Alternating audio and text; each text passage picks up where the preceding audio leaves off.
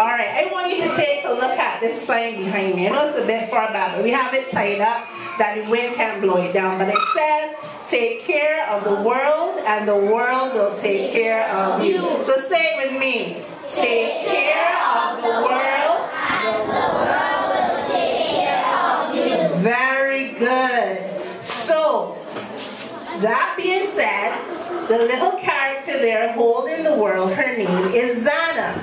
Now, I like to draw. Do you like to draw? Yes. Well, I drew Zana. I drew all the pictures in my book and I wrote the story. And that's why I'm going to read one of them for you today, okay? And the name of the story is called The Funny Little Mystery at Zana's Back Door. So you ready? All right. Zana peered through her window pane. Outside was pouring with rain, and in the distance she could see a funny little mystery. Someone was jumping up and down from tree to tree and all around. Who would want to be out there? It's icky and sticky and smelly in the air. She scratched her head. Can everybody scratch their head? Yes, she scratched her head and thought again. There's only trash on that back lane. Most curious now, Zana somehow had to go, well, if she wanted to know just who was outside her back door. Who do you think is outside her back door? The monkeys always get blamed. Why? So you don't think monkeys can be good? Yeah, monkeys can be good, man. The monkeys always get blamed. All right. So let's continue with the story. So on with her cloak, she pulled up the hood. In her fine tasseled boots at the back door she stood. She pulled the latch and turned the key, and off she went to start her journey. Woo! She took hold, the sight of garbage in numbers untold, and then it hit her, the scent from the scene. She sniffed and sneezed and turned the most awful green.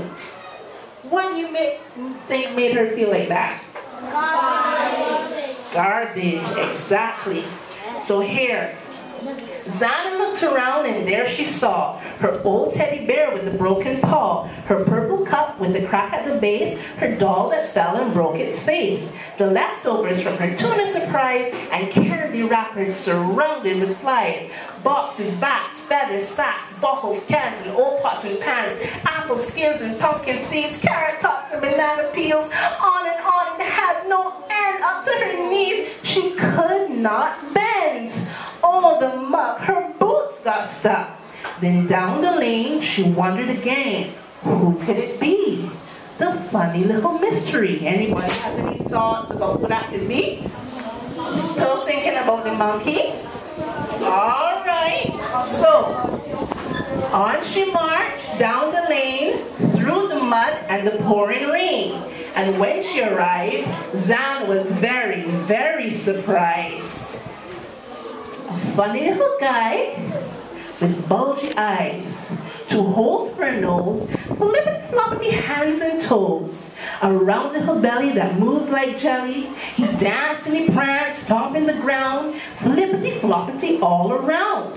And as he jumped, he sang a song. There certainly seemed to be something wrong. Distress, distress, I need to get home. Distress, distress, my hole is gone. Distress, distress, oh what a mess. Distress, distress, I cannot rest. Why do you think he's upset? He can't get home and all of the garbage he's lost his way. He can't find anything. So, the funny little fellow cried and yelled.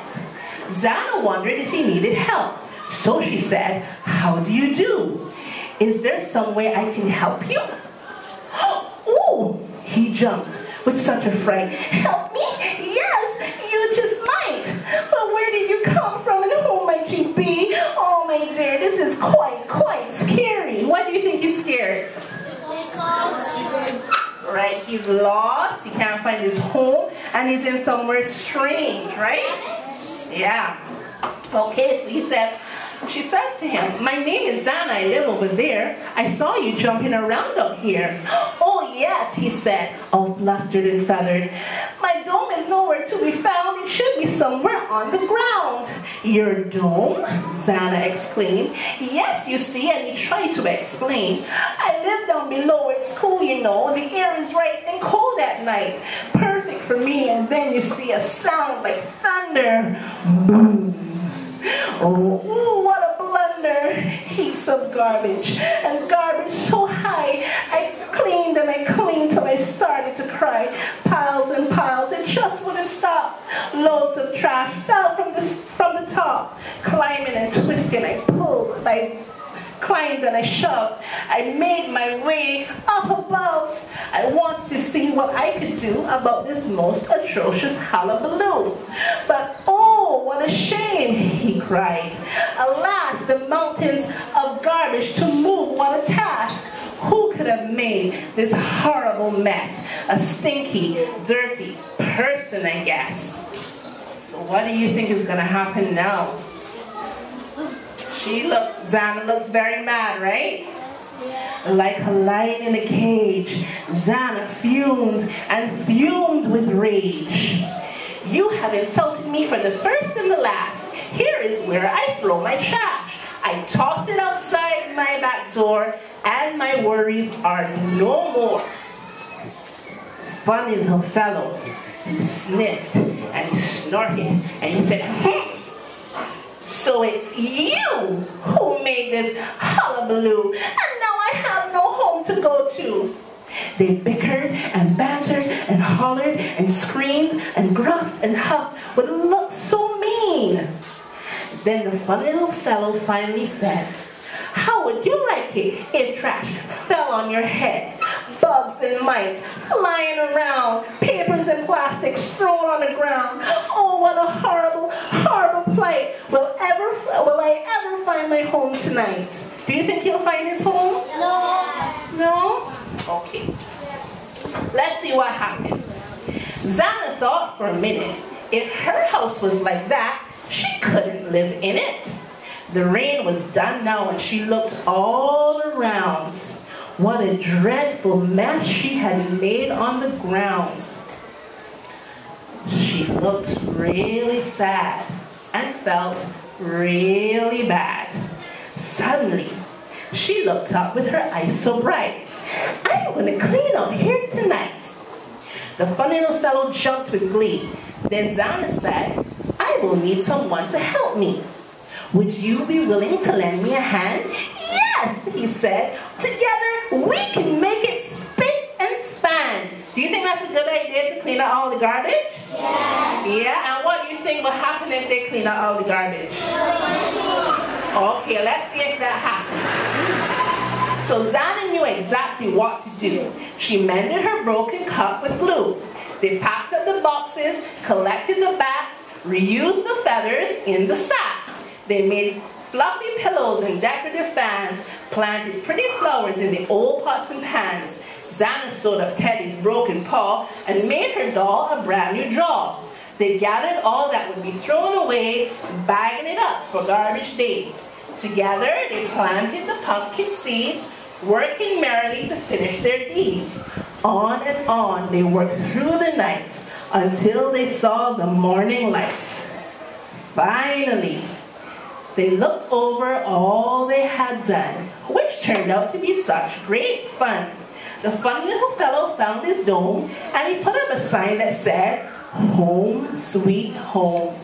Shaking hands, they approvingly declared how it had been a meeting so rare. So that was a good thing they did, right? Cleaned up all the garbage, right?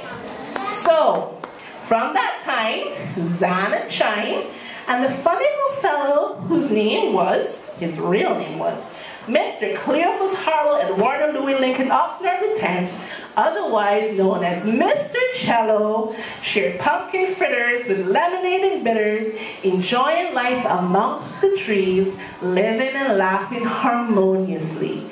The end.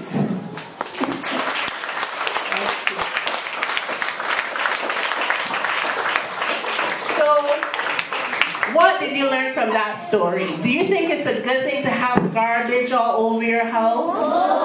No. What should you do if you have garbage on the ground? Clean it up, right? And what else can you do with you can recycle? Very good. So how many of you know about reduce, reuse, recycle? Everybody does. That's right. So we can probably try to do it in our everyday life, right? So that we can reduce the garbage, right? So you see this pretty little sun that I have on my head?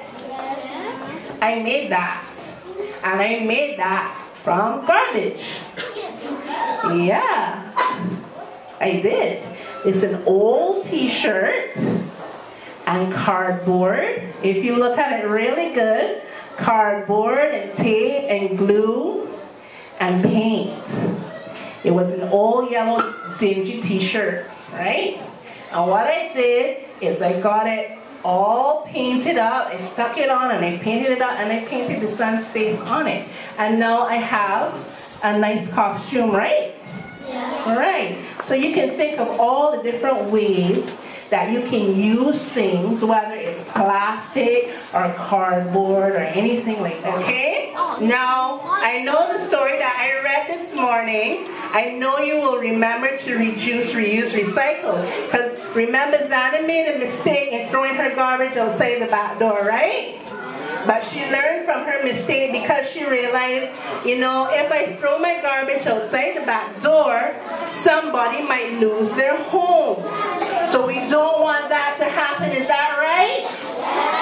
Right. So the next time you eat a snack or you drink a drink, what are you going to do?